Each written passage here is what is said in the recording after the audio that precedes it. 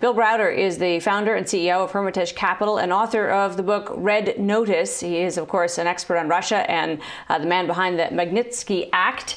Bill, thank you for being with us. And I guess I'd like to start right there, which is, the concern that Russia will be tampering in some way. I think we make the assumption that it's sort of whack-a-mole, that they will be making efforts. How worried would you be about this coming election in November in the U.S.?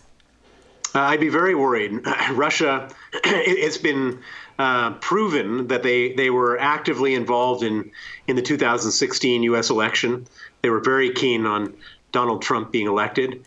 They've been very active in just about every election where they have an opportunity. They were involved in the Brexit referendum in the UK. They were involved in hacking Emmanuel Macron, the French president's emails before the French presidential election. And as far as the U.S. is concerned, nothing has been done to shore up the system, to put up defenses.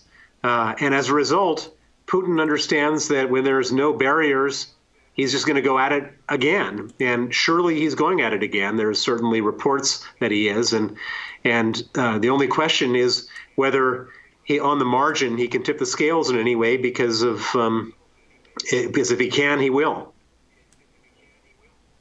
What is in it for Putin to have Donald Trump win a second term? Well, Putin loves Trump because Trump loves Putin. Trump has said he admires Putin. He says he doesn't think that Putin has committed all the criminal acts that we know he's committed.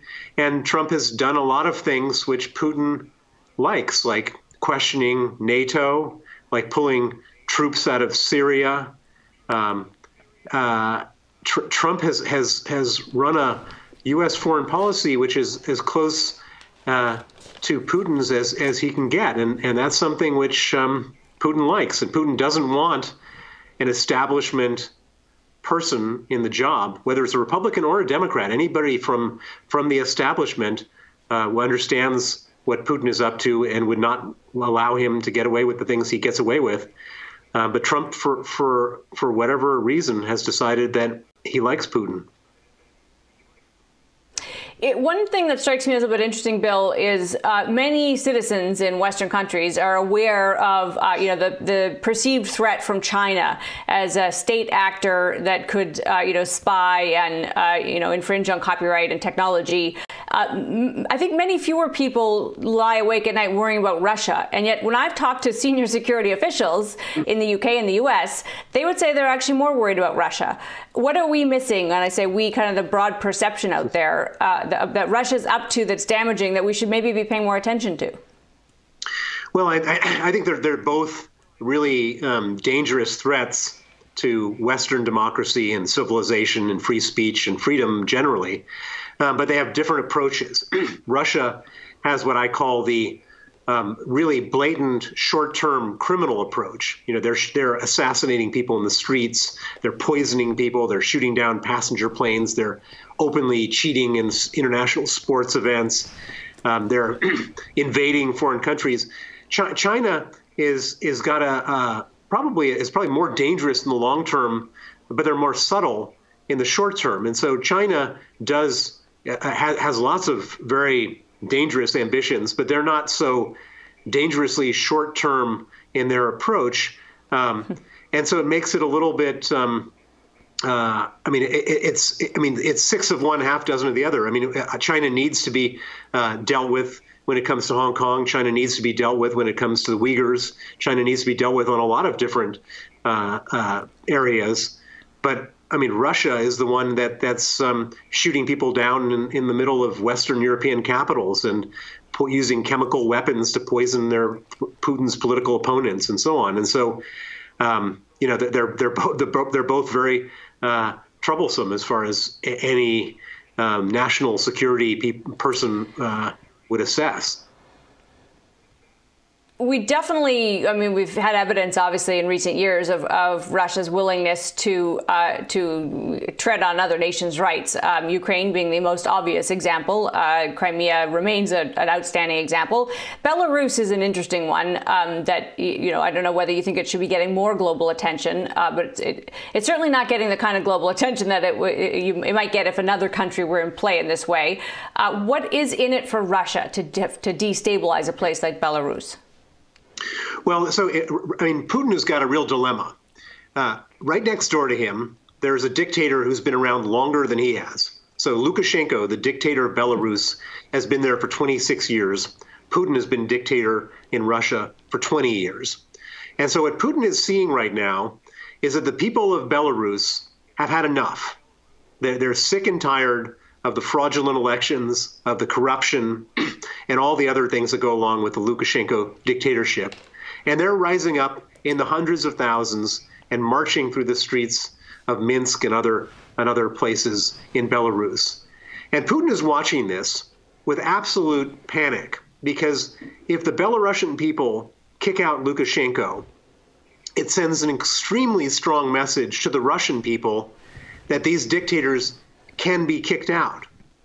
And what Putin is most worried about is the same thing happening in Russia, where the people of Russia rise up, and they will be inspired by the people of Belarus. And so the issue for Putin right now is, how does he prevent the dictatorship from falling in Belarus? What can he do? And what he doesn't want to do is he doesn't want to go in and place all of his bets on Lukashenko and then lose, because that's another major loss of face.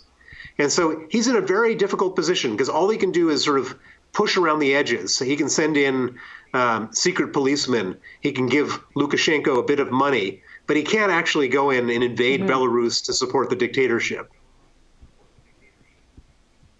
I do want to ask you about Canada and its use or lack thereof of the Magnitsky Act. One of your enduring legacies, right? This act named for your friend and lawyer killed in Russia, that does allow states, governments, to impose very direct and targeted kind of sanctions that should really bring more pressure on other governments. Could Canada be doing more with, and the example being used is China, when it comes to human rights, to bring pressure on that government? Well, so the Magnitsky Act was passed in Canada in October of 2017, and very shortly after the Magnitsky Act was passed, about 70 individuals from Russia, from Saudi Arabia, and various other places were sanctioned. And then that was the last time that Canada ever used its Magnitsky Act. We're living in a world now which I would describe as on fire. It's burning right now. There's troubles everywhere. There's troubles in China. There's troubles in Belarus. There's troubles all over the world. And Canada has not used the Magnitsky Act. And I was watching, there was a speech, Trudeau gave a speech at the United Nations calling on all nations to stand up to this evil. And it bothered me that he was saying that, while at the same time as he was saying this, he had an opportunity, he continues to have an opportunity to use the Magnitsky Act, which he and his government passed, to apply targeted sanctions to people doing terrible things, like the Chinese officials setting up concentration camps for millions of Uyghurs. Like the Lukashenko regime, who are involved in torturing and beating peaceful protesters. And he's so far not done it. And Canada's got a reputation of being a wholesome sanctuary country, doing good things, caring about human rights, but it's not, the reputation is not being mirrored by the actions at the moment. And just more specifically on that, where would you start with that? When you say mirrored by the actions, what would be the single biggest step you want to see us take? Well, I think that the United States has sanctioned a number of officials involved in the concentration camps and genocide of the Uyghur people. I don't know how Canada can stand by and do nothing. The United States has sanctioned people involved in the suppression of peaceful demonstrators in Hong Kong. I don't know how Canada can do nothing. And then you have a number of other countries. Estonia has sanctioned, using the Magnitsky Act, 120 Belarus officials. I mean, whatever excuses Canada makes or Trudeau makes for not sanctioning China, well, there is no excuse for not sanctioning the people in the officials in Belarus who are doing all this terrible stuff. It's great to have your voice on this, Bill. Appreciate it. Bill Browder is the founder and CEO of Hermitage Capital and author, of course, of the book Red Note.